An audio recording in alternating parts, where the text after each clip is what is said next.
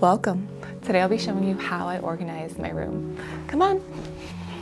First, I utilize the space underneath my bed. That's where I like to keep very strange shaped objects like my mic stand, like anything that's super big or bulky. I find it's easier to just shove it under your bed and it's usually good.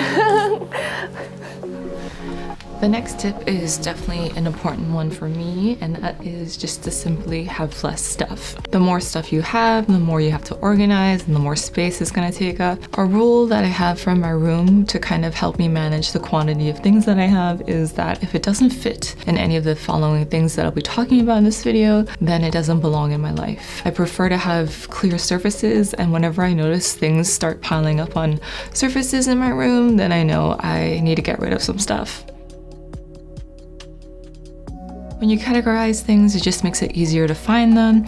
It also helps you be able to take inventory of that particular category so you don't buy duplicates, because that used to happen to me where I would buy something and I didn't realize that I already had it at home only because it was hiding somewhere else that made no sense. For drawer organizers, this is probably one of my most used ones. I have 3 of these now. I got this in my first haul ever from Teso, and I use this in my beauty drawer. They're really great for smaller items, and it makes it so much easier to see what you have. It's also important to look at the size of the objects that you want to organize so you know what size container to buy. That's how I knew how to buy this one. I also enjoy using long ones for pens or just irregular shaped things. I find them very versatile. All these I got at Dollar Tree. I really don't believe in paying like too much money for drawer organizers unless you want to and you want them to look like super aesthetic. But for me, I'm like, eh.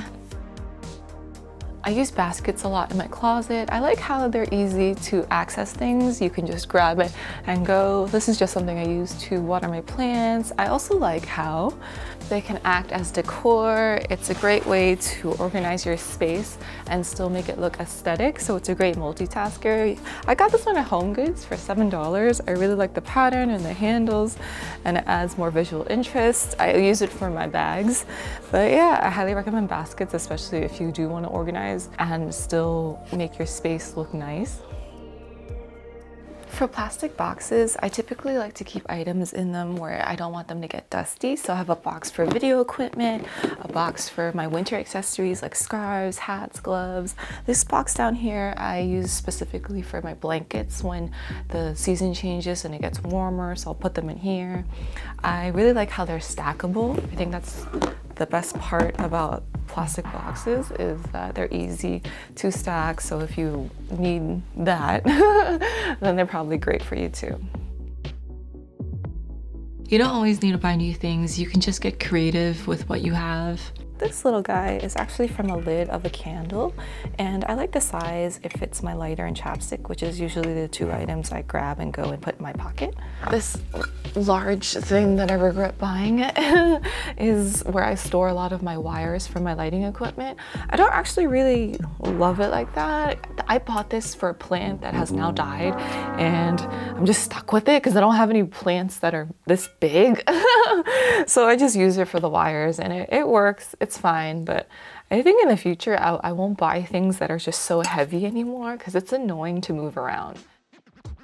For papers, I use folders. I got mine from Staples. They're not that expensive. I have a smaller one for more short-term paperwork like receipts.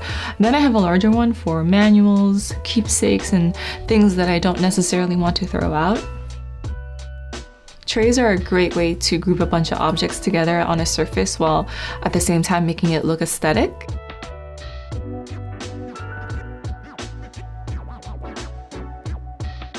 For wires in my room and with a lot of my equipment, I use Velcro ties. I just like how they can come undone, so it's easy for me to access my equipment and then put it back. I think one of the main ways I'm able to keep organized is that I just love how my room looks when it's organized. It really makes me feel really good, and I seek that feeling out, so I go out of my way to kind of organize because I want that feeling. It's kind of like when you clean, and after you clean you feel so good. It's like that. I do truly believe that having an organized space really affects your mental state, so that's a big reason why I am totally for organizing. Anything to help with anxiety, right? But yeah, until next time, I'll see you. Bye.